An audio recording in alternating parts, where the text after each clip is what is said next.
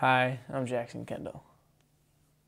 Hi, my name is Jenny-LNL.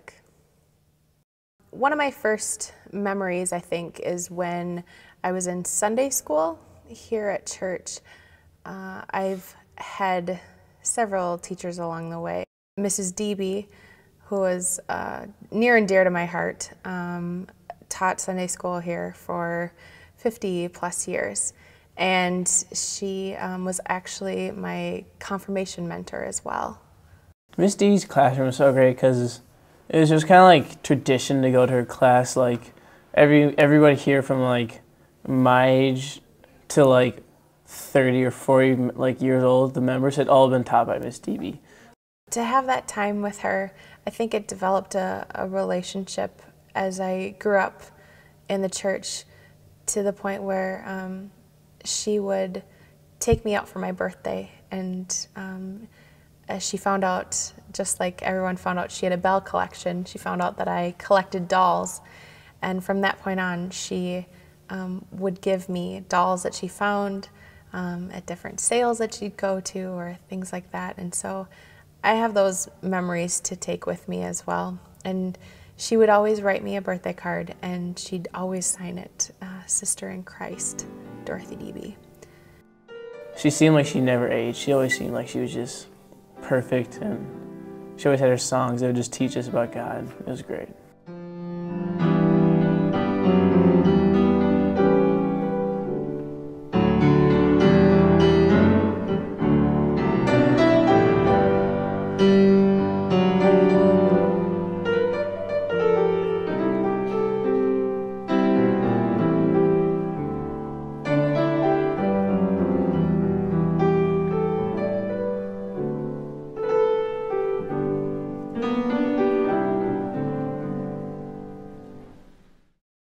Growing up, I attended the Lake Wapagasset Bible Camp with several of my friends, and we would go during the summer.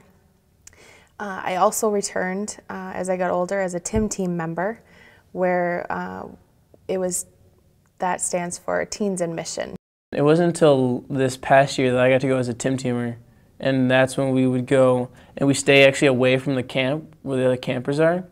And we have our own thing going on. We get there earlier, like 2 days earlier. And we prep and just see how we're gonna help our counselors with the kids. And then in the morning we would go over to the camp where the campers are and then just experience church camp with them. And then at the end of the night we go back to our camp. Going to camp was always a fun experience, and having campfire at night, and my fondest memory is probably when we'd go in the chapel and sing camp songs. Amazing grace, how sweet the sound, saved a wretch like me. Once was lost, but now I'm found, was blind, but now I see. Alleluia, alleluia, alleluia. Alleluia, alleluia. Alleluia, alleluia, alleluia, alleluia, alleluia. The mission trips that I have been on have been a life experience that I will never forget, and I'm so grateful to our church for helping to sponsor us and give us that opportunity to have that kind of faith journey. Our first mission trip was chaperoned by Jonathan and Teresa, and as our silly selves decided to tape Jonathan to the front seat while he was sleeping. And as a chaperone, it was even funnier. And the fact that he never woke up the entire time until we actually woke him up and he realized his predicament. And I think now as a chaperone that I hope nobody ever tries to pull that on me. Something that I always remember about being at camp was the games. There's a game that we play called Mighty Mighty Scoop Noodle Challenge, where it's like you're on a giant, like 4 soccer fields field, like this huge field, and they make a perimeter out of these milk carton boxes, and then the whole camp plays at once. And there's like all these random items like a football and a noodle on the other side, and there's two teams, and you run and try to take the other team's item, and they tag you and you're out, and it lasts for a long time. No one ever really wins. It's just a really fun game. As a chaperone, it's always funny to look at the youth and think, oh, I totally have been there. And on one of the trips in particular, I remember kind of catching a couple of them and saying, like I didn't, like I've never been there before, or did you really think you're going to get by with that? And so to catch them in those things that, of course, I probably did when I was on mission trips. For our first annual get-together for our young adult group, we planned a commando lock-in night. Commando, I think every person should play in their lifetime. I first learned about it when my sister Veronica told me about it because she went to game night. And commando is a game where two people are like the chasers, and they each have a flashlight, and they take an item and they hide it anywhere they want within a boundary that you make. Sanctuary is off limits, but it has to be visible from at least 2 to 3 angles, and all the lights are off. When you're running around the dark in commando, there's always going to be like someone's going to get hurt, but it's like play at your own risk. I mean, if you get hurt, it's not like you can get babied, and like it's not like you get to like not be out. Like you still got to play by the rules. No exceptions. And once they catch you with the flashlight, then you have to go to jail. And it's a progressive jail where as more people come in, you get bumped out and to go search again.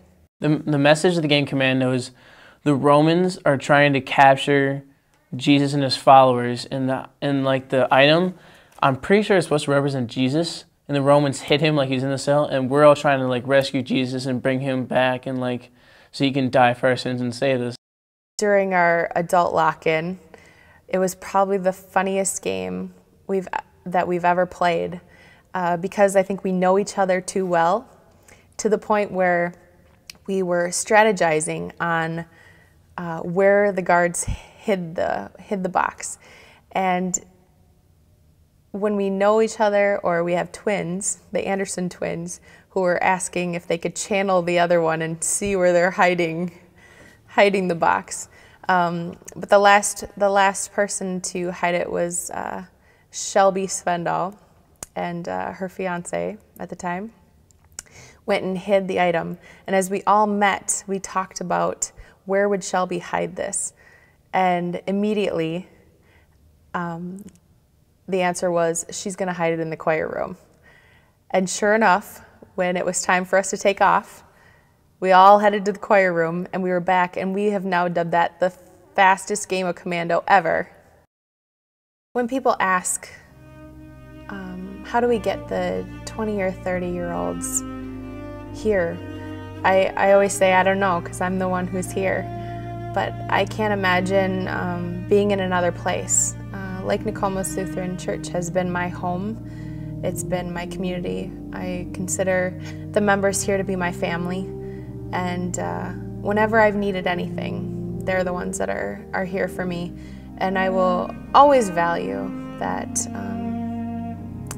in my life. And if I'm blessed to have a family and kids, I know that this would be the place that I would want to raise them and have that environment for them as well. We all have like a path and like something we're supposed to do with God. Like you could call it destiny or like whatever you believe in, but like church kind of like set me on it. Like before, like I was just kind of like going through life, just like going to school, hanging with friends, and like didn't really know what I want. And church has shown me a lot of like my values, I would say, and attributes that I could use in my life, and kind of just like started like the setting stones for my wall I'm gonna build to support me.